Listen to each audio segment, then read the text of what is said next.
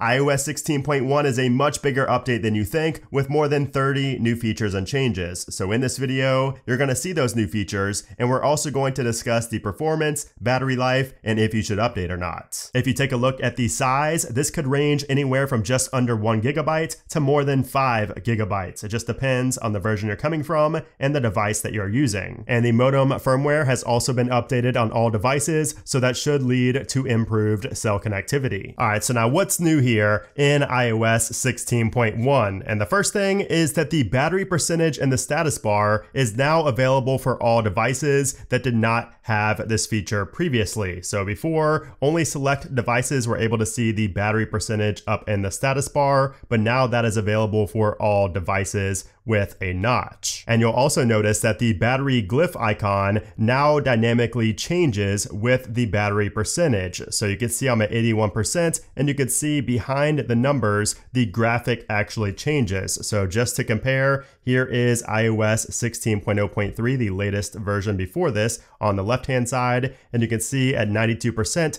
it still looks like we're at 100%. So now that adjusts, and it will change colors dynamically as well, depending on your background color. So the font has also been adjusted. You will notice that the font inside of the battery right there is a little bit larger on 16.1 compared to previous versions. You may have also noticed that the SOS in the status bar has a new look as well. Also on the lock screen, you're now able to see your battery percentage once again above the clock right there. So that was removed for whatever reason, but now it has been added back to the lock screen. And speaking of the lock screen, if we haptic press on our lock screen here and go to customize, you can see that we now have a much improved flow because we don't have to change something on the lock screen to get to our home screen customization. And also if we wanted to change something very minor on the lock screen like a widget and we tap on done, before you would be forced to either set as wallpaper pair or customize home screen. You cannot just change one at a time. Well, that changes with 16.1 because now you get the option to customize the wallpaper on your lock screen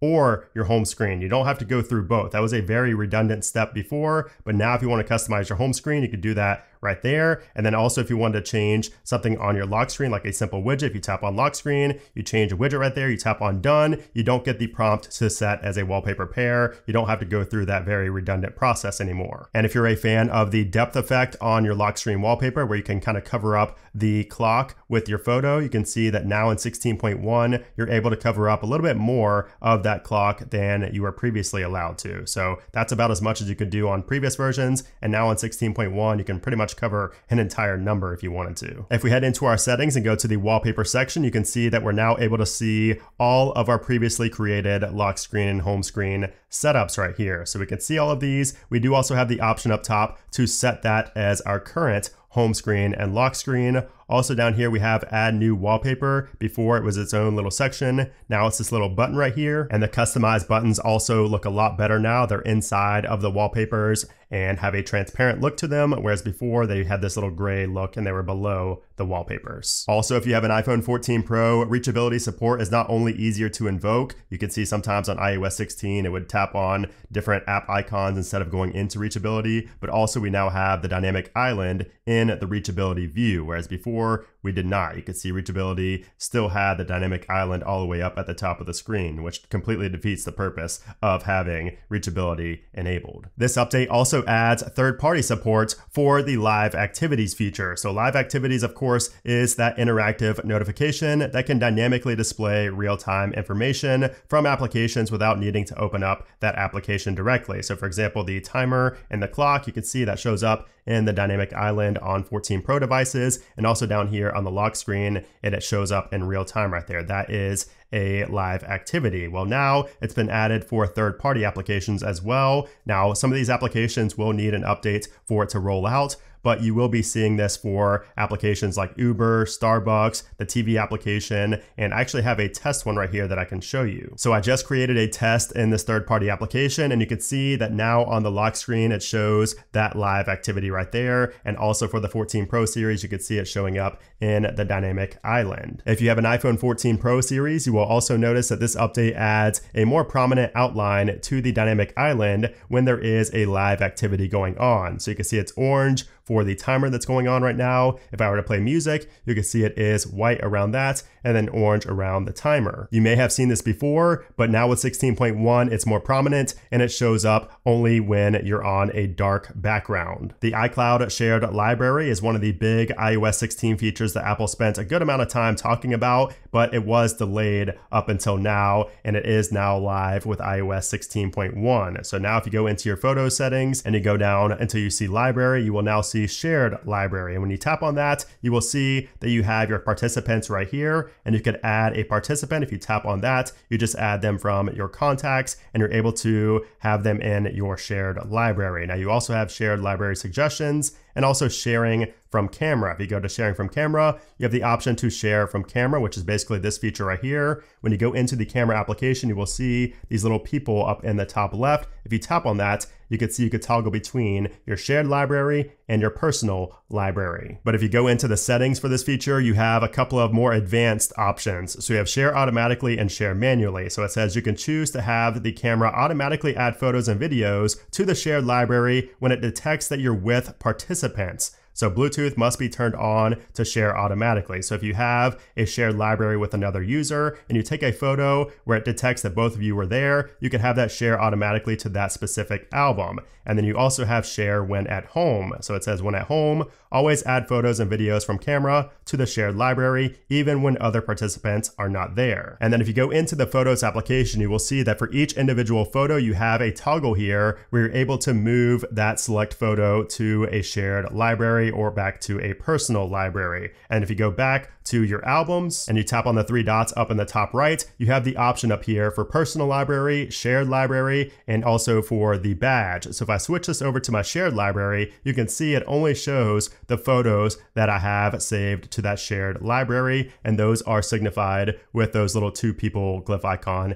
in the top right. If you just got the AirPods Pro 2nd generation, iOS 16.1 adds a new toggle for you. So you can see that if you go into your accessibility settings for your AirPods, we now have the option for volume swipe. So for volume controls, you can now turn that off with iOS 16.1, whereas before you did not have the option to turn that off. It just worked all the time and you could not disable it. So that is a nice new feature there added for the AirPods. And if we go to the battery section in our settings, you can see that now instead of saying battery health, it now says battery health and charging. And if we go in there, we also have an additional toggle down here for clean energy charging. So Apple says that in your region, iPhone will try to reduce your carbon footprint by selectively charging when lower carbon emission electricity is available. And just like with the optimized battery charging, your phone is going to learn your daily charging routine so it can reach a full charge before you need to use it. Now, I've been using this throughout the beta stages and I've not really seen a big difference in the way my device charges, but it is there if you want to try that out. And if you do have this enabled and you're charging, you will see an alert when it's actually working, when your charging is on hold and when the clean energy charging is scheduled to be finished. The key sharing feature has also finally launched with iOS 16.1. We've heard about this for a long time now, and this allows you to share car keys, home keys, hotel keys with another user by simply sending them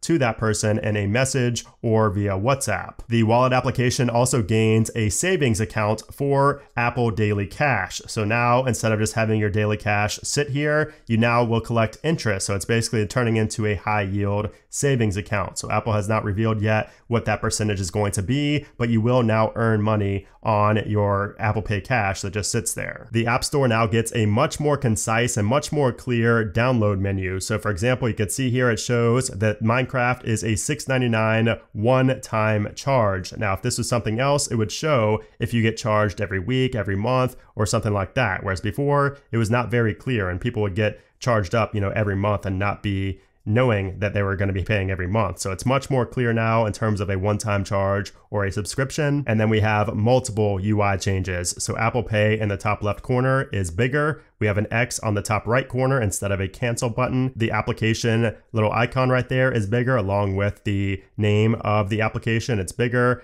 And we have $6.99 one-time charge now moved up above the account name, whereas before is in the bottom right. And we also have just a much more concise little menu here. It's smaller, doesn't take up the full screen. It looks a little bit more modern here in 16.1. And then speaking of the App Store, if we go into our App Store right here and then go down, you will see under automatic downloads, we have a new setting here for in-app content. So now it says automatically run apps in the background to download content before you first launch them. So this is a great feature, especially for online games like Call of Duty Mobile or something like that. This is going to allow you to download the hotfix updates, the in-game downloads before you even launch them. So that is a nice new feature to have. You might also notice in the settings for certain third-party applications, you will have a new section that says paste from other applications. And this new permissions prompt will only appear when an app attempts to access the clipboard directly. In the Books application, the reader controls now automatically hide when you start reading. If we head into the Fitness application, you can see that we now have a new tab at the bottom for Apple Fitness Plus. And that is because now with 16.1, you're able to subscribe to Apple Fitness Plus with just an iPhone. You do not need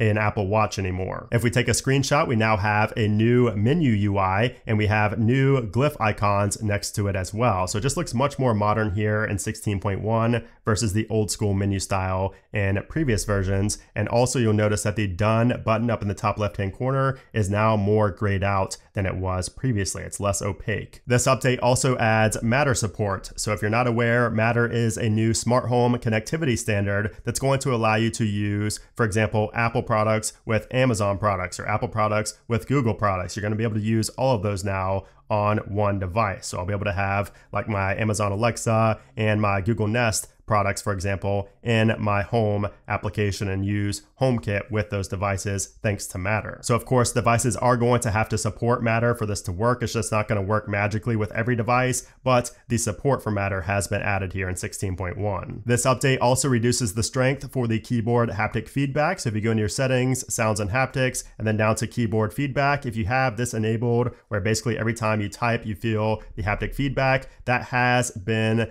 a little bit more subdued now with this update. It's not as strong as it was previously. That could be because it was draining battery. So this could be a good fix for battery drain, fixing a little bit of the battery drain you may have been facing from this feature being so strong before. In the Shortcuts application, we have a new action for Get Current Focus. So now you can tie that in to your automations or your shortcuts. And then speaking of focus modes, if we go to our settings and go to the focus settings right here, and then we tap on the plus in the top right-hand corner, and we go to any of the presets right here, you will see that we have a new graphic for them. So we have a graphic here for mindfulness focus. We have a new one for reading, so a new graphic there, and then also for work. So these graphics have all been added with 16.1. We have some very minor changes to the verbiage in our camera settings. So if you go to camera, go to formats, under the Pro RAW section, it now says Pro RAW photos on the main camera. So Apple now references that camera as the main camera. And if we go back down to the bottom here under macro control, Apple references that camera now as ultra wide camera. If we head into our accessibility settings and then go to touch and then to assistive touch and then to customize top level menu, you can see that the glyph icon here for the iPhone has been updated for the iPhone 14 Pro series. So you can see that we now have the dynamic island up there instead of the notch. On the lock screen, if you tap on the album artwork to make it bigger right there, and then you tap out of that, you could see that before we had this weird little jiggle here on the now playing platter, and that is gone now with 16.1. So now it's much smoother. Not only is the animation much smoother, but also you don't have that really weird wobble when you have widgets on the lock screen. That drove me crazy before. We can now fully delete the wallet application. So if you go to the wallet app and haptic press on it and go to remove app, before you were only able to remove it from the home screen. There was no option there to fully delete it, but now in iOS 16.1, you are able to delete the wallet application. And if you did tap on delete application, you can see it shows to delete this app, first remove any cards and settings. So Apple does make it kind of difficult to fully delete it because you do have to remove your cards first. And then if you have an iPhone 14 series, you of course do have the satellite connectivity built in, which allows you to use emergency SOS via satellite. And that has been added in the code for 16.1. So there's no way to actually access this yet because Apple has not fully released it yet. They're going to release it in November, but that has been added in the code, so it will work on 16.1 when Apple pushes that out. Also, if you deleted a conversation, that may have appeared in the conversations list and messages on previous versions, but now that has been fixed and you will not see see those deleted conversations in your conversations list anymore. We also have a fix for the dynamic island and reachability bug, where if you go into reachability, if you have an iPhone 14 Pro series, you were not able to tap on whatever was in the dynamic island, but now that has been fixed as of 16.1. There's also a fix for CarPlay not being able to connect when using a VPN application. So now you're able to use a VPN and connect to CarPlay properly. And then also if you had any issues with CarPlay randomly disconnecting, that has been fixed as well, along with the mic sensitivity bug. So that was fixed on previous versions for most people, but some still had the issue all the way up until 16.1. So if you had issues where the person on the other line could not hear you as well as they should, that should also be fixed with this update. And if you're wondering what's new in iPadOS 16.1, I do have a separate video on that, so make sure to check that out. It is up in the cards and down in the description below. All right, so now let's talk about the performance and the battery life. So the performance is definitely better here in 16.1. Just the overall smoothness and also raw performance has been improved here in 16.1. I think especially for the iPhone 13 and 14 series, those have been the main, devices I've been testing this on, but I think across the board, you should notice a nice improvement in performance, especially when it comes to just, UI elements, just everything being a little bit smoother than it was previously, along with those bug fixes that I mentioned earlier. And then in terms of battery life is actually pretty solid here on iOS 16.1. I do think it's better than 16 through 16.0.3, but it's still not on par with iOS 15 yet. Do not expect iOS 15 battery life so early into the iOS 16 life cycle. Remember, iOS 16 is still new. I mean, yeah, we are on the second, big point release, but it's still new. So it's going to take some time before we get to iOS 15 levels for battery life. So I'm not saying it's terrible. I do think it's a minor improvement over the previous iOS 16 builds, but it's definitely not perfect. So now, should you update to iOS 16.1? And I say absolutely, especially if you're on an iPhone 14 Pro series, just because you're going to be able to take advantage of all of the new features, like with the dynamic island, and everything like that. But no matter what device you're on, any device on iOS 16, I think that iOS 16.1 is a very solid update. So not only do we have a ton of new features with this update, but also the performance has been improved and battery life has also marginally improved over previous builds. And on top of all of that, we do also have security updates as well. So if you want to keep your device as secure as possible, there are multiple security fixes in this update as well to keep your device safe. But of course, if you want to play it safe and you like to wait, maybe a few days or a week after the software has been released just to see if any problems arise, you can do that.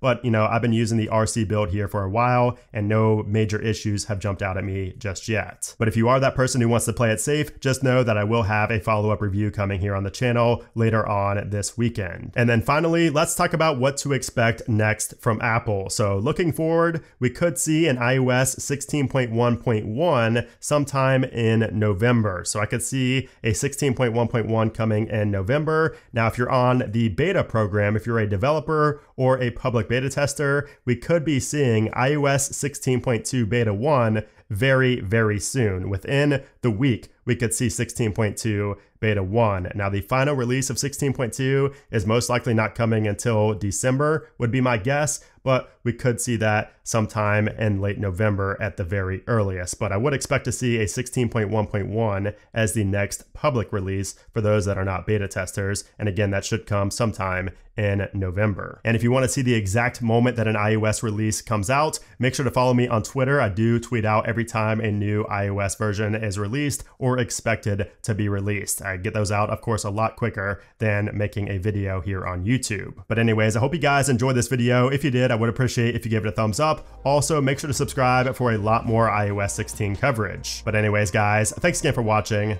and I'll see you soon.